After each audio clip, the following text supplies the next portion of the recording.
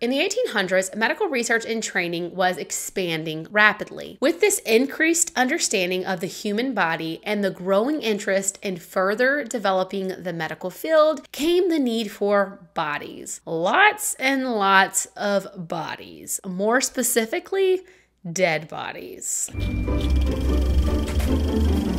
Hey y'all, I'm Christina and you're listening to History and Hearsay. Welcome back to my spooky season series. Last week we talked all about the history of medical practices that led us to this point. So after you watch this video, check that video out here. And before you go, make sure you are subscribed so you don't miss the next two videos that are going to be in this series. The 1800s gave us many advancements in medical discoveries. In 1816, the stethoscope was invented. And while blood transfusions from animals had been seen as early as the 1600s, it wasn't until 1818 that the first successful human-to-human blood transfusion was recorded. In 1829, aspirin was discovered, and in 1867, someone came up with the antiseptics theory and decided that it might be a good idea if we started washing our hands and our medical tools before performing surgeries. So, as you can imagine, that one saved many lives. Medical research and training was expanding rapidly, and along with this increased understanding of the human body and the growing interest of further development for the medical field came the aforementioned need for lots of dead bodies to practice on. So how did medical students get these dead bodies, aka cadavers, in which to practice on? Well, in 1800s in both the United States and the UK, it was pretty common that the punishment for criminal activity was execution. And once executed, these criminals' bodies would then be donated for medical research and dissection. Now, during this time, many people believed that in order to get to heaven, your physical body had to be intact. So because of this belief, having your body dissected was an extreme form of punishment. You didn't have people just volunteering their bodies to science like you see nowadays. Back then, this was considered a terrible thing to have happen to you. Okay, so the only available bodies were those of criminals, and while you might think that people were being executed left and right back in those days, the demand for bodies far outweighed the supply. In Baltimore, when Johns Hopkins Medical School first opened, there were 1,200 medical students having to share only 49 legally obtained bodies. And in the UK, medical schools were in a similar situation. While hundreds of people were being put to death over petty crimes in the 18th century, by the 19th century, the laws had luckily matured to the point that capital punishment was reserved for the most severe crimes, and therefore this meant that the average people being executed fell to only about 55 people per year. And while this was great for petty thieves, this meant that the medical schools, who now needed about 500 bodies per year, had a very large deficit to make up for. So what was the solution? Well, medical students in both the US and the UK decided that they had to find a way to obtain these bodies, legal or not. And so they started stealing freshly buried bodies from cemeteries. Now, before we go any further, I do need to make a quick distinction between grave robbing and body snatching. While grave robbing is when a grave was dug up to steal all the valuables that might have been buried with them, body snatching were where the graves were dug up with the sole purpose of stealing the actual body that was buried there. Body snatchers would not steal any of the deceased's belongings. They often even left behind the deceased's clothing because with the way the laws were written, if they were caught and prosecuted, it was actually easier to get away with stealing a dead body than it was to get away with stealing the clothes that were on that body, because the clothing was seen as having an owner from which it was stolen from, whereas the dead body was kind of a finders keepers gray situation since the body had been vacated by the previous owner.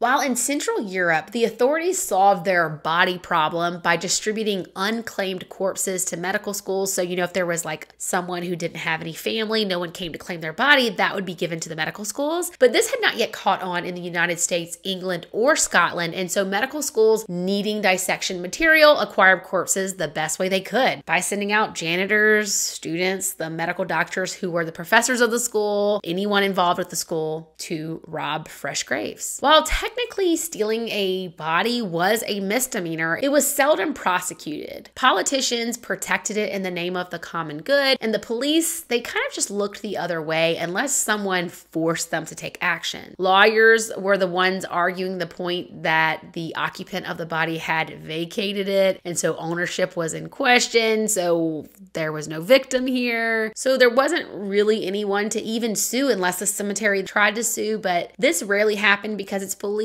that the cemeteries themselves were often in cahoots with the body snatchers. While this practice really ramped up in the 1800s because of the increase in medical schools and therefore students, body snatching had already been an issue for many years prior to this. In New York in 1788, there was a case of a woman's body that had been stolen for dissection, and once the story came out, people rioted against New York doctors and several people lost their lives. While, as I mentioned earlier, many government officials turned a blind eye to the business of body snatching, seeing it as a necessary evil. Basically, they had no solutions to offer the medical schools, so they kind of just accepted the ones that they came up with on their own. But the general population did not accept this. No one was okay with their family member's body being taken and desecrated in this way, especially because of the implications that many of them believed it had on the afterlife. So these medical students knew that if they were going to obtain illegal bodies, they had to do their very best to keep it all a secret. And as I mentioned earlier in the beginning, the medical students, their teachers, even the janitors would go out at night and snatch a body from their grave. Over time, medical students realized that there was an easier way to obtain bodies than to physically go out and dig them up themselves. They could simply offer to pay for dead bodies, and people were willing to deliver them directly to the school. The going rate that a school was willing to pay for one dead body was equivalent to 2 months' wages for a lot of these people. And so with such a low risk of only being like a slap on the wrist misdemeanor and such a high reward, as you can imagine, there were quite a few takers. And this is how the Resurrectionists were born. This term was mainly used in the UK, but the Resurrectionists or Resurrection Men were professional body snatchers who took bodies with the sole purpose of selling them to the medical community for dissection. So it ended up being that these medical professionals essentially had a budget for dead bodies, and the Resurrectionists delivered. These professional body snatchers became quite skilled at ways of retrieving dead bodies, and it's said that they could snatch a dead body in as little as 15 minutes. Now, these guys did not dig up entire coffins like you'll often see depicted in movies. Instead, they began by shoveling at the head of the freshly buried coffin. They would break the lid off the coffin, and then they would place a hook down in the hole and snag either around the deceased's neck or armpit, and with the help of a rope, they would ease the body out of the grave. They would then throw any clothing or belongings back into the hole before doing their best to cover the grave up and make it appear as though it was undisturbed. Body snatching became such a problem that those who could afford it started retrofitting their loved ones' graves to prevent these bodies from being stolen. Cages were put on top of graves, and they would even fill the graves with heavy stones to make the coffin harder to pull up. And the very wealthy would even hire guards to look after the body until it had been buried long enough that it was no longer fresh enough that the body snatchers would want it. And of course, body snatchers were looking for the easiest bodies to grab without being caught. And so this meant that it was mostly the poor who became the victims of body snatching, as the poor were typically buried on the edge of town. Their families couldn't afford the elaborate deterrents used by the wealthy, and they were often even buried in a potter's field, which were multiple bodies that were buried in one long trench. It wasn't even dug that deep, and these graves were very crude because of how hastily they were dug, I guess to save money or whatever. And so when they covered the bodies up that were buried there, they didn't even really cover them up very deep. And so when someone would steal a body from a potter's field, they were very easy to cover back up in haste and make them appear as though had never even been tampered with. Some of these resurrectionists would even scout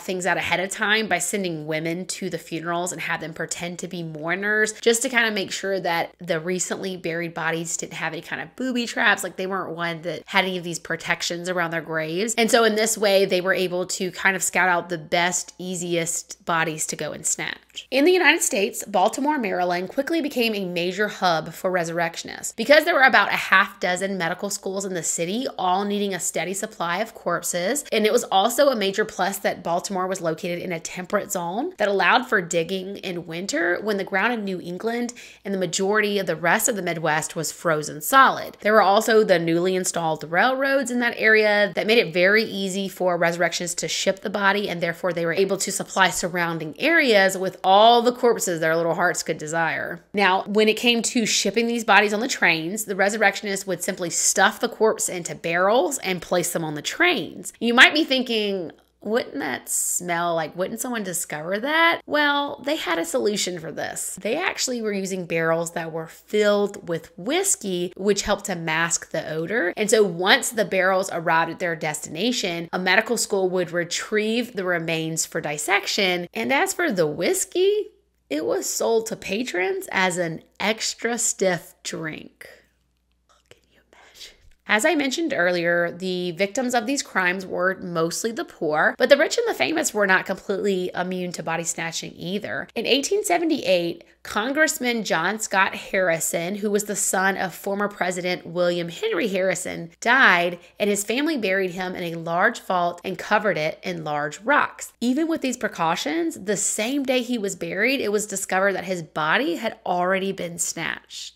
And it didn't take long for investigators to discover his body hanging on a hook at the Ohio Medical College in Cincinnati. Now, while we can sit here and debate the morality behind stealing bodies and then dissecting them for medical research, some people certainly took things just a bit too far. In Scotland, there was a body snatcher by the name of Edward Burk who apparently got either too impatient or just too greedy because he stopped waiting for people to die and instead he started killing people with the sole purpose of selling their bodies to science. He murdered and sold the bodies of 16 people before authorities caught it to him. This case was so famous that they dubbed this heinous act Burking when others began to copy the style of killing for profit. Now, I may do an entire video just on this case, so stay tuned for that one. Luckily, this trend of Burking did not catch on in the United States, and we only have one documented case of a trial for Burking in the US, which was in 1886 when a 28-year-old man named John T. Ross hit a woman over the head with a brick, killing her. She was a 60-year-old woman named Ellen Brown, and she was a boarder at John's mother's rent house. After killing her, John sold